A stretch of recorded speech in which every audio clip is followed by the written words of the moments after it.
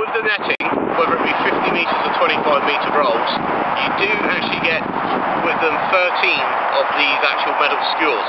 What these are meant for is sort of areas like this where a predator could possibly push himself underneath, down through the dip and get into your chickens.